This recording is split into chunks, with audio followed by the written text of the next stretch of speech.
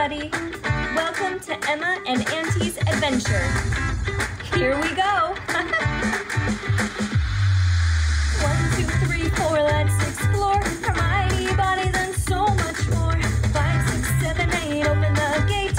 Using our minds, I cannot wait. 1, 2, 3, 4, let's explore our mighty bodies and so much more. 5, 6, 7, 8, open the gate. Using our minds, I cannot wait.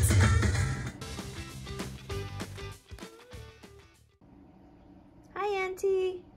Hey, Emma. What are you eating? Looks really good.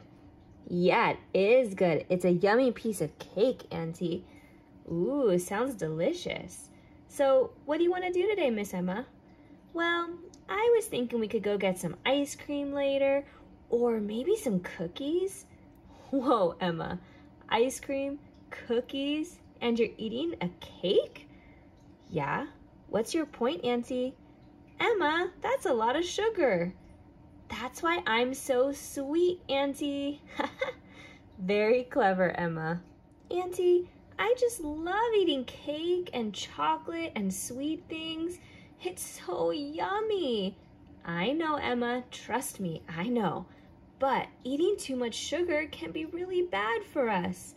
But Auntie, how can something that tastes so delicious be so bad for us? I mean, is sugar really all that bad? Well, Emma, a little sugar every now and then is okay for us to enjoy. But if we eat a lot of sugar throughout the day or many times a week, it can start to be really bad for us. So to understand why, let's first ask the question, what is sugar and where does it come from? Sugar is deliciousness, Auntie. Oh, Emma. Well, sugar is a chemical that is taken from a plant, usually sugar cane or sugar beets. What we typically think of as sugar is called sucrose, which is what white table sugar is. But there are many other types of chemicals that are classified as sugars. Other chemicals are fructose, which is the sugar we find in fruit, lactose, the sugar from milk products, and glucose, which is what the human body uses as sugar. Sugars are chemicals, and when these chemicals stick together, they can form something called a carbohydrate. Can you say carbohydrate? Yes, carbohydrate. Good job, Emma. Okay, so carbohydrates are multiple sugar molecules linked together. Some examples of carbohydrates are bread, pasta, rice, crackers. Essentially, these foods are made up of many sugar molecules clumped together. And once you eat them, the body breaks them apart. And then these sugar molecules, which were once stuck together, are broken apart so we can use them for energy. Wait, Auntie. So you're saying bread and pasta and rice and crackers, those are all sugars? Yes, exactly. Wow, Auntie, I had no idea. Okay, so once food gets to the digestive tract, it gets broken down. So the carbohydrates or other sugar molecules like sucrose or fructose get broken down even further into molecules that our body can use, which are glucose. Our body can only use sugar in the form of glucose, and glucose is actually very important. Glucose is what our body uses for energy. It helps us move and think and breathe and pump our heart and help our brain think. Well, I mean, it does everything. Without glucose, we would not be alive. Great, Auntie. I'm gonna finish this cake. All right, and then let's go get some ice cream because glucose is good, right? Hold on, not so fast, Miss Emma. We're just getting started. Okay, so yes, glucose and sugar are important for us to live, but our body only needs a certain amount of sugar for it to work. And if we go past that amount, it can lead to big problems. So imagine you are filling a bucket with sand and you keep filling it until you hit the top. So what happens if you keep going with the sand once you hit the top? Well, it overflows, Auntie. Exactly. So what happens if we eat so much sugar our body can't take it or use it anymore. What if we reach the top of the bucket of sugar? Well, it would overflow, Auntie. Exactly. Okay, so as I told you, when you eat carbohydrates and sugars, the digestive tract, specifically the liver, breaks them down into individual sugar molecules and uses them for energy. So let's say you're eating cookies and candy and ice cream and bread and chips. As we're eating all these sugars, they are getting digested and going to the liver over and over and over again to be broken down. Eventually, the liver says, hey Emma, what's going on up there? All your organs already have enough sugar for the day. Hello, warning, overload, overload, I can't keep up. Suddenly, your liver gets stressed. What do I do with all this sugar? So Emma, where do you think it goes? What happens with sugar overload? Not sure, Auntie. Well, your liver starts storing it away for a rainy day as fat.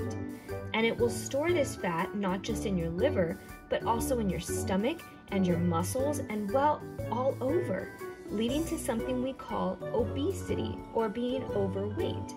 If this happens, the extra weight on your body can lead to other problems like pain in your joints or not being able to breathe as well when you run.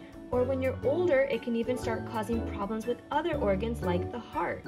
So you see, Emma, it is really important to not overeat things with sugar because our body can only take so much. And something really scary that can happen is if you eat way too many sugary things for a long enough period of time, your liver and your pancreas, which is another organ that helps produce chemicals for us to digest foods, both together have to work so hard every day that they start to tire out and can lead to something called diabetes, which is when your body has a really hard time breaking down sugars all by itself. And then you have to take medication to do this instead. Wow, Auntie, I didn't know sugar can cause so many problems. Okay, well, Auntie, I now understand that sugar can be bad for me, but how come when I start eating sugary foods, I don't want to stop? It just tastes so good. Well, Emma, that's because as soon as you eat something sweet or yummy, it hits your tongue, which has a bunch of nerve endings that tells us if something is sweet. From there, nerves send a message to our reward system in our brain, and it releases a chemical called dopamine, which is our reward chemical. Dopamine is released by our brain anytime something makes us feel really happy. So it can be when you're eating a delicious cookie or cake, but it can also be when you see your best friend or see a cute puppy. As soon as you feel that happy feeling, dopamine tells you, wow, that feels really great. So every time you eat something sweet that you love, like chocolate, Auntie, yes. So every time you eat chocolate, out comes dopamine. And every time dopamine is released, it makes us want to keep feeling that great feeling. So without realizing it, our body is searching for foods that make us want to release more dopamine and feel great. Oh man, Auntie, well, my dopamine is definitely going off with this delicious cake. So, Auntie, what should I do to help me not want sugar so much? Well, Emma, we start by adding healthier choices to our diet that also taste yummy and keep us full. If we eat healthier foods and always aren't starving or hungry, we stop thinking about all those sugary foods. And like I said, it's okay to have some carbohydrates and sugars. After all, our body actually needs them to function and grow strong. But we have to learn how to balance what we eat and not overwhelm our liver. Okay, Auntie, so I guess this one piece of cake for the day is probably enough. Good thinking, Emma. Okay, well, I guess I'm done with this cake for the day.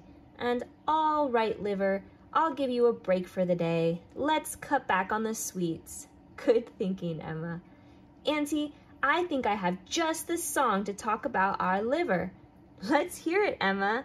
Okay, so let me put down this cake. Oh, whoops. I forgot. I'm not supposed to eat any more cake. Emma. I know. Okay. Let me put it down over here. Okay.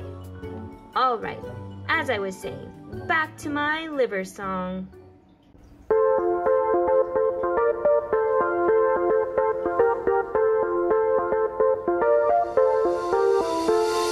Chocolate, bread, cookies, perhaps a little more, pasta, rice, cake, perhaps a little more, chips, pastries, juice, perhaps a little more. Hello there, friend, this is your liver. I'm working real hard for you, I'll deliver. Breaking down sugars, boom, boom, pow. Okay, I'm getting tired now. I'll give your body the glucose it needs. I'm working real hard for you, I'll succeed. I think it's time for you to slow down. Let's really turn this diet around. Candy, pizza, French fries, perhaps a little more. Soda, tortillas, cake pops, perhaps a little more. Okay, maybe I should slow down on the sugars. There you go, Emma. Chicken, salmon, you got it, Emma. Green beans, perhaps a little more. Yogurt, broccoli, eggs, well done, Emma. Perhaps a little more. I will listen to my liver and eat healthy to help my body soar. Great job, Emma. Thanks, Auntie. All right, I think I've had enough sugar for the day. Let's go outside and play. That sounds perfect, Miss Emma. All right, see you next time, everybody. Hey everyone, if you like all these types of videos and you want to see more of Auntie and I, please subscribe and hit that notification button so that way you can see more videos just like this. Yeah, we can't wait to show more about the human body and help you learn. Click that like button, please.